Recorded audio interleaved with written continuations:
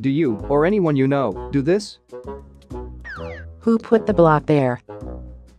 Are you tired of falling off bridges? Why you bully me? Has your game almost ended by the time you finished bridging? 6.5 hours later.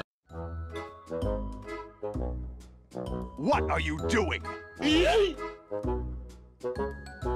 What was that?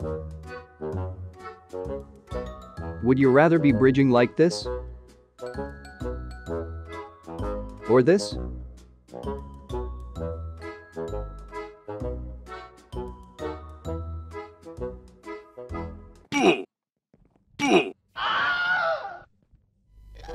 Hey, what's up guys, my name's Rex and Zed, and one of the most popular questions I get while playing Cake Wars is how do I speed bridge? So let's go over some of the basics of bridging, and then I'll teach you a few more tips and tricks. A couple of side notes is this won't work on Java, this only works on Bedrock, and it also doesn't work on Pocket Edition unless you're able to hold down the build button. So the first one's quite easy. This is the one that I started learning on, and I try to perfect this before moving on to anything more advanced. So all you do is you count 2 blocks back from the edge, place 1 block down on the third one, step on top of it, look at the ground in front of you, hold down the build button and walk forward. So what's going to happen here is you're going to be able to place 2 blocks down on the ground in front of you, and it's going to start chaining into a bridge.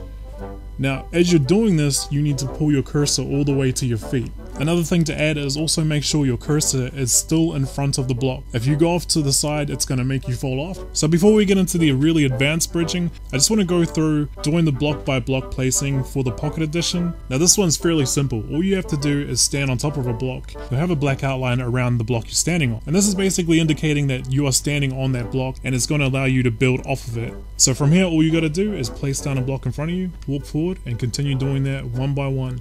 Now for the advanced bridging. It's very easy to do, and as long as you follow these steps and practice, you'll get it down really quickly. So head to the edge of the platform that you want to build from, and all you have to do from there is the same premise as before with placing the block down in front of you with the black square highlighted underneath you, but this time you flick your cursor all the way to your feet as you do it and walk forward just slightly. It's all about holding down the build button and flicking that cursor all the way to your feet. That's the 2 most important things. The next one would be walking forward. If you follow that sequence directly, you will start doing the same type of bridging, and you can eventually get to the point where you can start sprinting, jumping, going backwards, doing 360s if you want to. As long as you're holding down that build button and you've got that chain locked, you can basically look in any direction you want to. You can look up, you can look to your sides. The game's gonna remember that you still have that chain locked in as long as you're holding down that build button. So the last thing that I want to teach you guys is something that you don't see too often, and that's building stairs on a decline. So taking what we just learned in mind with the bridging, it's gonna be kind of similar to that. The only difference is you have to delay the walking forward part. So to do this, all you need to do is place down a block in front of you while holding down the build button, and then snap the cursor to your feet again.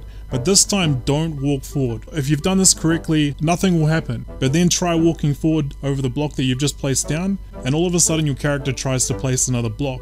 So just to go over that one more time, place down a block in front of you holding down the build button, and quickly snap the cursor to your feet. Then take a step forward, and you should see that your character tries to build something, and again, you don't see it, but it is underneath the block that you've just placed. There's not too many situations where this will come in handy, but it is good to know, something that's a little bit different, and hopefully these bridging tips and tricks have helped you guys. I know a lot of you probably already know this stuff, but this is for people that don't know, and also an easy way for people to learn when they ask me in game. I appreciate you guys watching. Hopefully you guys have an awesome day, and we'll see you next time.